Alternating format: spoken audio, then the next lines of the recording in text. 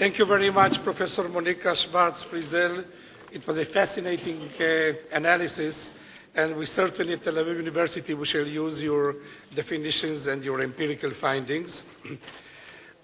Our next and last lecture at this panel is by Professor Lars Rensmann, who is an associate professor of political science in the Department of Political and Social Sciences at John Cabot University in Rome. Prior to joining the John Cabot University, he was an assistant professor of the DAAD, the German Academic Exchange Program of the Political Science in the Department of Political Science at the University of Michigan, Ann Arbor. He is also permanent fellow of the Moses Mendelssohn Center, University of Potsdam, and visiting fellow of the Institute of Social Sciences at the Humboldt University, Berlin. His work focuses on global political theory and global and European politics. His many publications appeared in journals, including the European Journal of Political Theory, Politics, Religion, Ideology, German Politics and Society, Patterns of Prejudice, Political Science, and others. Recent publications, Gaming the World, How Sports Are Reshaping Global Politics and Culture, together with Andrei Markovits from Princeton University, 2010, Politics and Resentment, Antisemitism, and Counter-Cosmopolitanism in the European Union, together edited with Julius, our guest, another of our lecturers here, presenters, with Julius Scheps. Professor Rensmann will speak now about elite discourse and public opinion on anti-Semitism in Israel, the case of Germany, and comparative European perspective. In order to save several minutes, I shortened your very long list of publications. So please.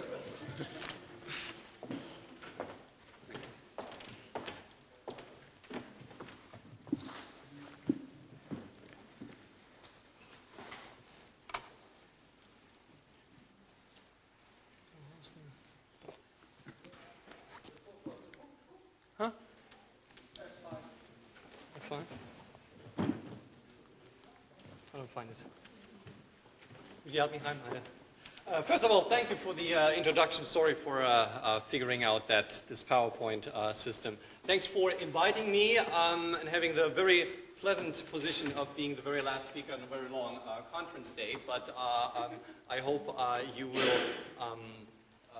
spend a few more minutes with me. Now, Professor Schwarz-Friesel is a tough act to follow. And some of the findings that I will present will converge, and I will not talk about anti-Semitism and the radical right today. But you will see that, again, there's a certain convergence of findings in my empirical work on anti-Semitism. Now, what I will focus on, as indicated, is the particularly public opinion and elite discourse as far as it pertains to both anti-Semitism and Israel. Now, one thing, I have a few, let's say, even different from Professor Schwarz-Friesel, I have also a few good news. Some not so good news, but also some good news. And the good news in terms of empirical survey findings, which of course do not go into the depth of this qualitative analysis that we've just heard, is that ultimately Germany doesn't stand out in Europe, by and large. When we talk about public opinion, it doesn't stand out. There are places which are worse, Sweden, for example, Spain, when it comes to public opinion. Germany doesn't stand out. Now, clearly, when we look at the potential or diagnosed rise of anti-Semitism in the general German public and acts of anti-Semitic violence, there are data that actually are reflected all across Europe. And we, together with Professor Scheps, we did several comparative studies, European comparative studies on the subject. So in 2009, for example, as you know here, as the Kantor Center also established, we had the highest amount of anti-Semitic violent acts ever since 1945, and that's European-wide, a peak. We have statements which are widely shared among Germans and Europeans, roughly about 50%, that believe pretty much that kind of stereotype that Jews are actually Jews, and it's actually framed in surveys very often. Jews, respectively Israel, is doing the same thing to the Palestinians what the Nazis did to the Jews. So ultimately, the Palestinians, the Jews aren't any better than the Nazis, which classifies as anti-Semitism also according to the UMC, the European Union Monetary Agency's definition. And we also have a blurring of distinctions, not that this is anything new, not that anti-Zionism or so-called new anti-Semitism is actually very new. As long as the State of Israel exists, there have been resentments against Israel, and they've been peaking certainly since 1967, so it's really nothing new, but there's definitely also in public discourse a blurring of boundaries between so-called Israel critique, Israel criticism, and anti-Semitism. We've seen boycotts from the BDS movement organized, but also more explicit ones, as in the city of Rome, where people are not a few of these very active groups, including the Casa Pound right-wing extremists. Now I do talk about the radical right. A poster plastered the city of Rome with posters saying anti-Semitism is no crime, the Holocaust didn't happen, and Jews should be boycotted, not Israel alone. But we also have this kind of interesting blurring boundaries, and when the region of Catalonia canceled the Holocaust Memorial Day in 2009 in response to the events in Gaza. Now, what the two things have in common, that's up to the regional government of Catalonia to know, to explain to us. But they felt that this is a relation. So that's the kind of background. What I will present now in my 25 minutes is basically 5 hypotheses that I hope, I don't know how much time we'll have to discuss them here, but at least as a take-home to reflect upon and contest, if you will. And the first hypothesis is, I already indicated, the German public opinion is not, doesn't stand really out when it comes to thinking about Jews and thinking about Israel. It's pretty much in tune with the European average public perception. We have negative perception among roughly 25% that are anti-Jewish, and roughly 50, a majority that has strong or moderate anti-Israel views, and that again, like we have cases where that's much, the figures are much higher than the cases where the figures are lower, such as in the UK. The second hypothesis I will talk about here is we need to take into account, and this is why we talk about public opinion and elite discourse, there are different clusters, there are different people. Now, we've heard a lot about lawyers and doctors, but I would classify that still as part of general public opinion. And the difference is between that, of course, and elite opinion is what is published in Der Spiegel and Die Welt and in the media, and political elite opinion, which is another matter, what the political elite expresses in terms of Jews and Israel.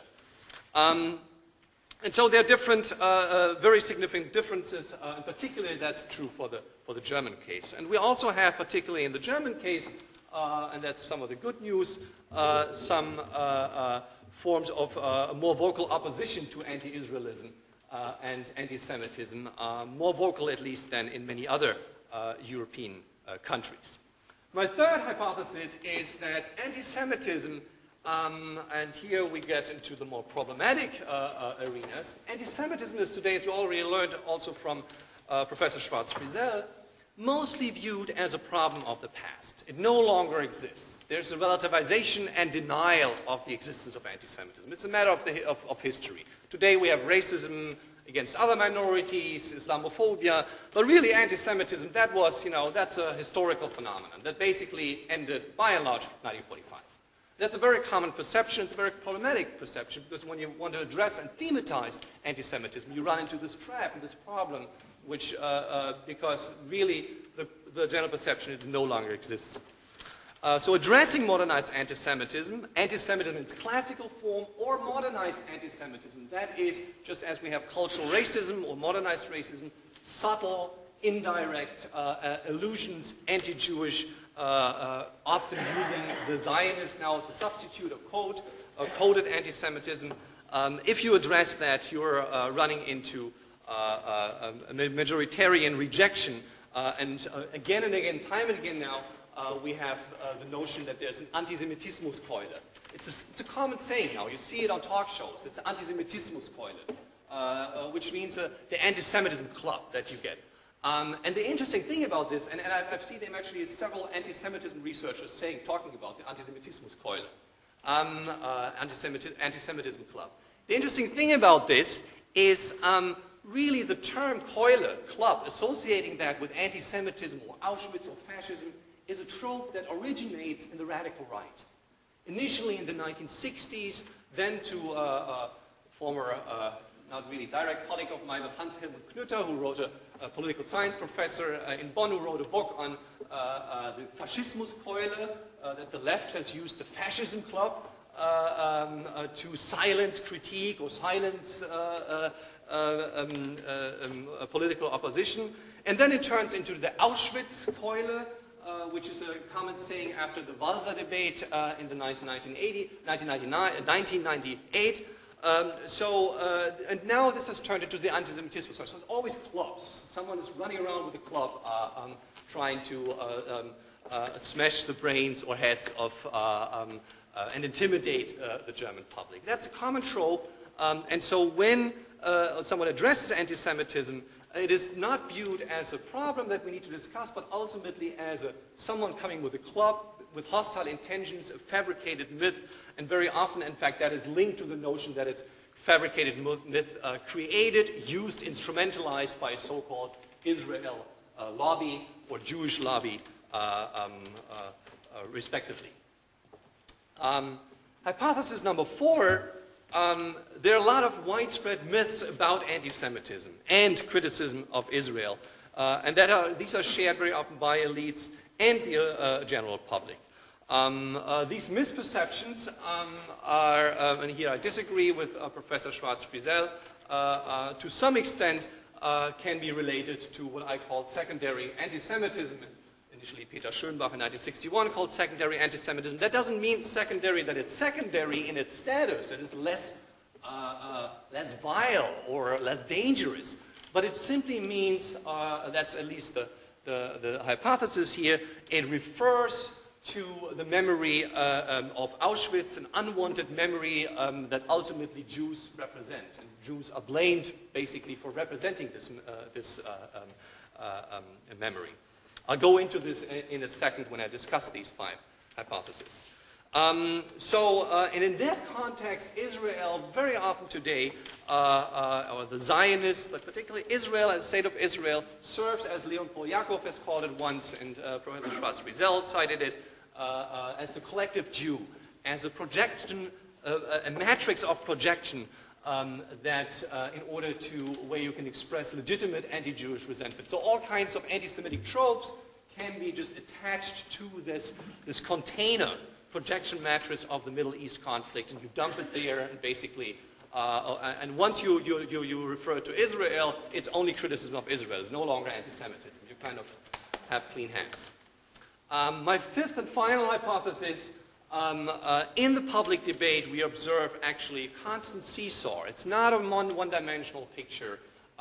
Sometimes you have very strong reactions of the German elite, media, political elite, very strong reactions against anti-Semitism. We've seen that in, ultimately, even though delayed in 2002, when Jürgen Möllermann, a Free Democratic politician at the time, tried to launch an anti-Israel campaign with anti-Semitic overtones. It was actually, with some anti-Semitic tunes, it was rejected by and large. We also have the case in the Gruss debate, I will briefly, if I have the time, will address, where you also saw just last year a very strong reaction and dismissal of this old man writing about the Jewish state of Israel and blaming it for threatening world peace.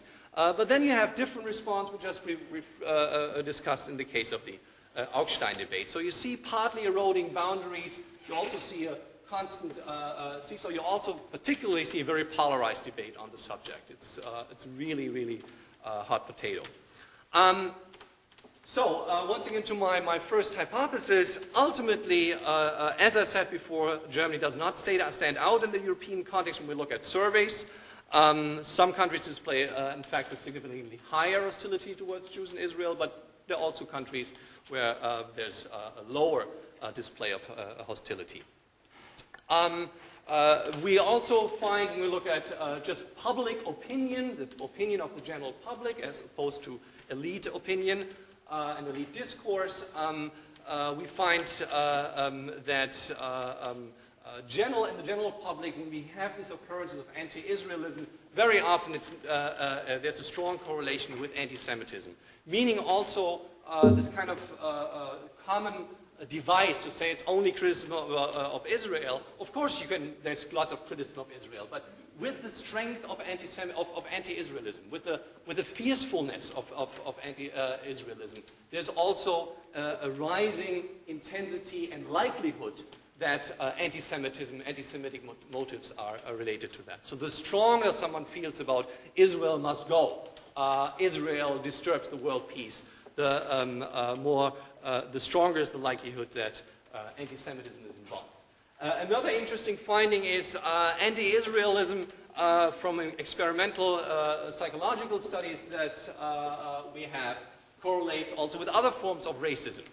It's not just anti-Semitism that correlates with racism, but it's also, in fact, anti-Israelism. So people who have very strong anti-Israel feelings at the very same time, they pretend to care so much about the Palestinians, very often they hold very strong stereotypes about the very same group. And also on the good news side, what we have in Germany is comparable only in the Czech Republic and a few other places. You do have a small but significant pro-Israel and active anti-Semitic minority. So to illustrate these data, for example, classical anti-Semitic stereotype. Now these are the traditional kind of survey questions that we have. The Jews have too much power in international financial markets. You see Germany here placed with 22%, rather at the lower end, different from, let's say, Spain, for example, where 3/4 of the population believe that. When we look at this kind of general negative views of Jews in Europe, and combine various data and polls and create indicators for that, you see also, once again, a rise by and large over the years in Germany with 25% here in the middle of it. Now, it becomes more problematic in terms of these opinion polls when we look at this already cited opinions about Israel and what the Israelis do, what the state of Israel does to the Palestinians. There we have also varying data depending to the different polls, but 30 to 40% at least that believe, either strongly believe or generally believe that Israel's behavior was no different from the behavior of the Nazis, and what Israel does to the Palestinians is a war of extermination, so really literally it's the same thing that the Nazis did. One interesting last point on public opinion, also in accordance with Professor Schwarz-Friesel's findings, there's certainly left-wing anti-Semites, political organizations that are promoting anti-Semitic views, and a few political representatives even of the left party among them, but there's no really, when it comes to the level of public opinion, there's no real political alignment. So you cannot say like, there's among people who vote left are more anti-Semites, or people who vote CDU or FDP, or that's pretty much, there's no clear-cut left or right political alignment. So, to my second hypothesis, this is a little bit dark here. We need to, if we analyze public opinion and elite discourse, we need to make differentiations. We need to look at different clusters. And Here I'm just distinguishing between four. On the one hand, we have a political elite that by and large is pro-Israel and sensitive to the issue of anti-Semitism. How much they do about it is a different story maybe, but by and large pro-Israel and sensitive to anti-Semitism. You have, of course, also some people, particularly here in the left party, who remain seated when Shimon Peres comes to the Bundestag, and to make a political act of that they oppose the very presence of someone like Shimon Peres. Or you have controversies about making Hezbollah, naming it a terrorist organization, which actually Germany and France oppose to do, even after that evidence of Burgers. Or you have controversies in Parliament about a strong statement in the flotilla situation. But by and large, there's a political elite, a pro-Israeli view, where Germany stands out, in fact, compared to many other European countries. Now, when it comes to the public elite, that's a different story. You actually see, and it's completely also in sync with my findings, a very strong criticism of Israel all around, even though the media at the same time basically insinuates that it's illegitimate to criticize Israel. So when it comes to the public elite, there's much more hostility, and the same is the case, dominance of hostility, as already indicated in general public opinion, and that is just opposed with existing vocal minority that is pro-Israel.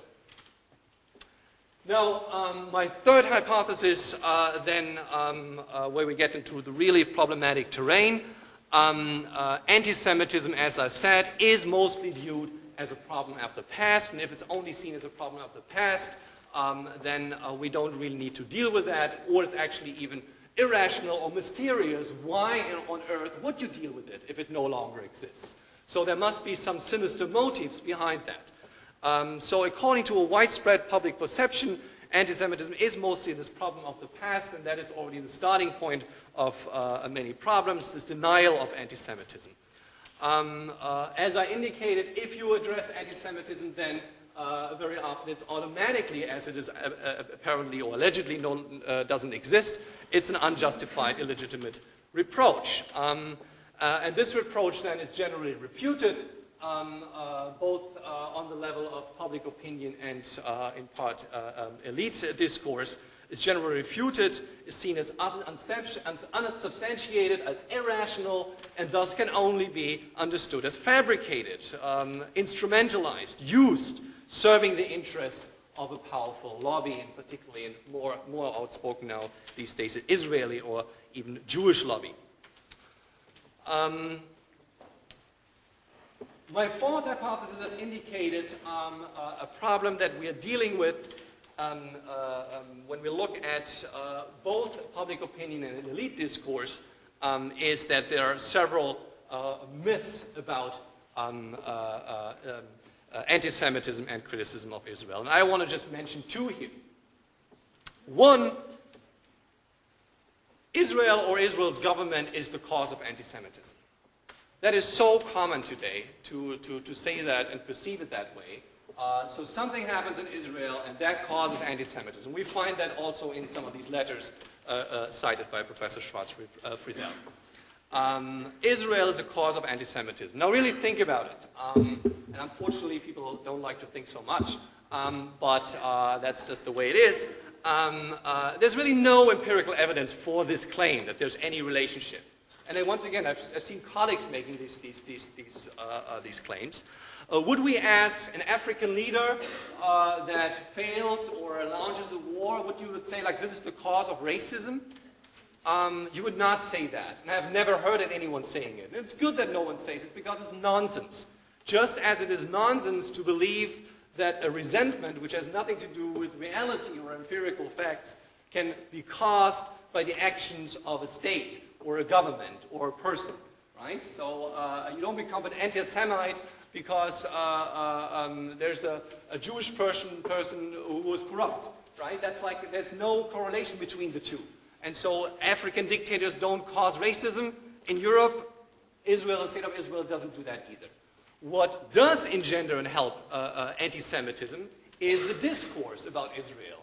the hostility about Israel, that can, if anything, engender anti-Semitism. Now, the second myth, it's a very common myth that it's taboo to criticize Israel in Germany. You can't do that. There's no way, if you criticize Israel in Germany, you know, you'll be sanctioned, you'll be subject to the Antisemitismuskeule. And the Israel lobby curtails free speech globally. Now, once again, as Professor Schwarz-Frisell indicated, there are studies out. Israel is the most criticized country in the German media. Sometimes in certain peaks, America is up there, but it's really, when we look at, make a serious content analysis, not just in German, once again, the European context, Israel and the US are the most criticized countries. So if that's the case, then, you know, where does that trope come from that it's a taboo to criticize Israel? In fact, we see sometimes a kind of obsessive form of focus on Israel criticism, and that's what we usually refer to this kind of double standards. You wouldn't see the similar kind of criticism with other countries. In fact, even the term Israel critique or Israel criticism actually only exists for Israel. There is no Egypt criticism or Egypt critique. That word doesn't exist in the German language. It's only Israel critique, Israel criticism. It's the only term where you attach the critique to an entire country. So that's an interesting phenomenon as such. I'm not going to go much into that. The claim that ultimately secondary anti-Semitism plays a role, that Jews and Israel are very often in the German public identified with the historical guilt and historical responsibility, the feeling of guilt, and this is an unwanted collective memory, and so it's a psychological drive to denigrate Jews and the state of Israel among many in order to get even, if you will, and equating Israel with Nazis, it's a good way of doing that. And as indicated before, Israel here now often serves as a projection matrix to express so-called legitimate anti-Jewish resentment across all consolidated EU democracies. So I'm not going to skip that because I want to stay in time. I just want to give you a few examples. I'm not going to go into the Grass debate and the Augstein debate, but I do want to indicate, as I said before, that Grass, who wrote a poem on Israel being big threat to world peace, and he's kind of forced to say it, things that need to be said, I must say it, which reminds me a little bit of the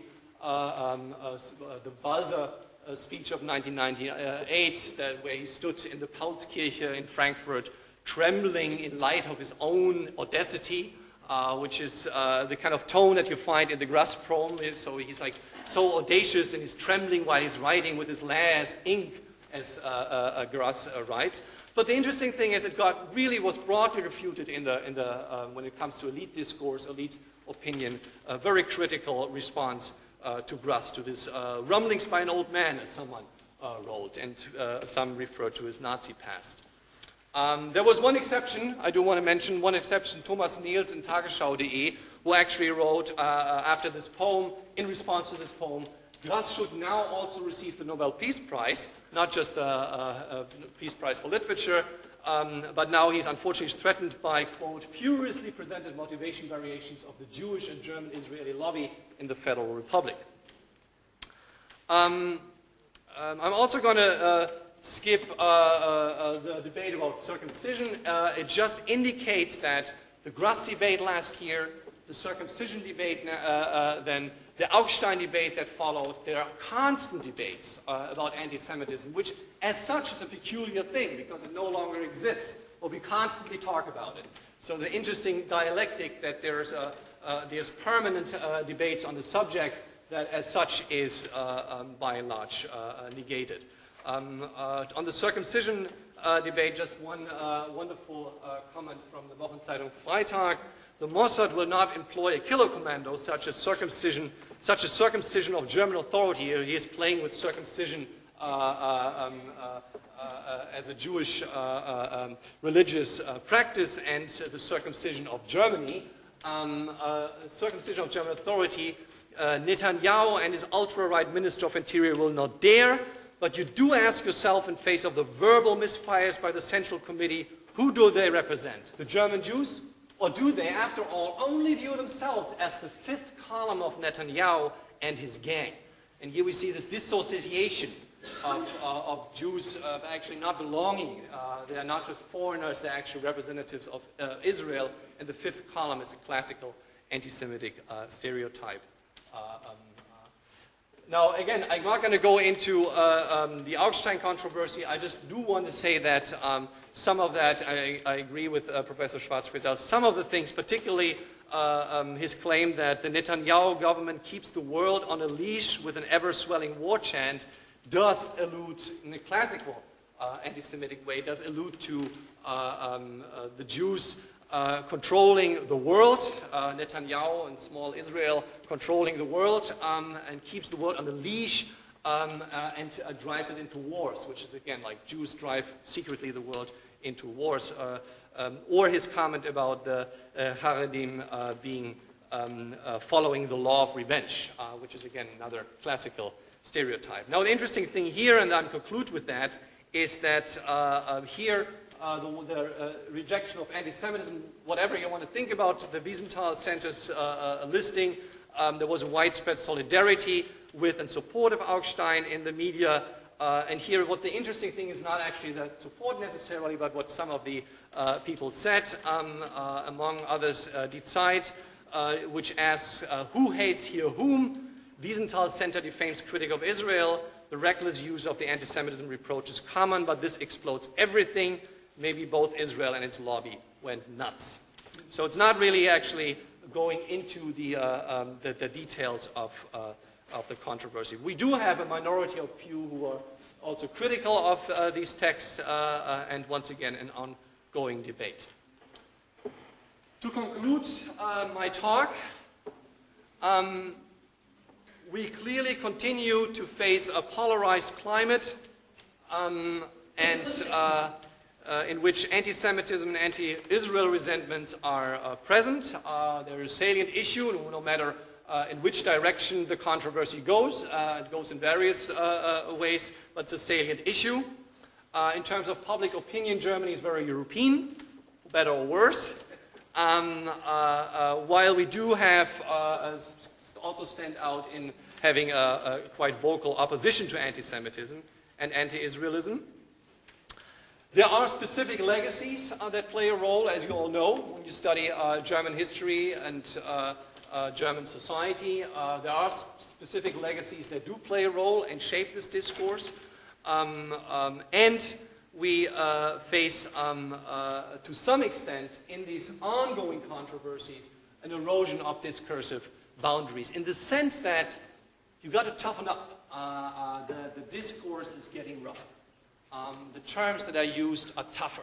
And that is an erosion of boundaries. This kind of cushioning of discourse is kind of gone. It's a very tough discursive climate now. That is indeed, yes, that's right. That's right. That is indeed also European. And in that context, there is the opportunity also on the public level, not just on the level of attitudes of public opinion, but of elite discourse, that anti-Israelism and anti-Semitism gain space, that they have more ideological space to legitimately raise certain views. So in that sense, being Jewish in the 21st century in Germany also means, will continue to mean, facing anti-Semitism and its denial. That is, on the sour note, also the sad side of my analysis. Thank you for your attention.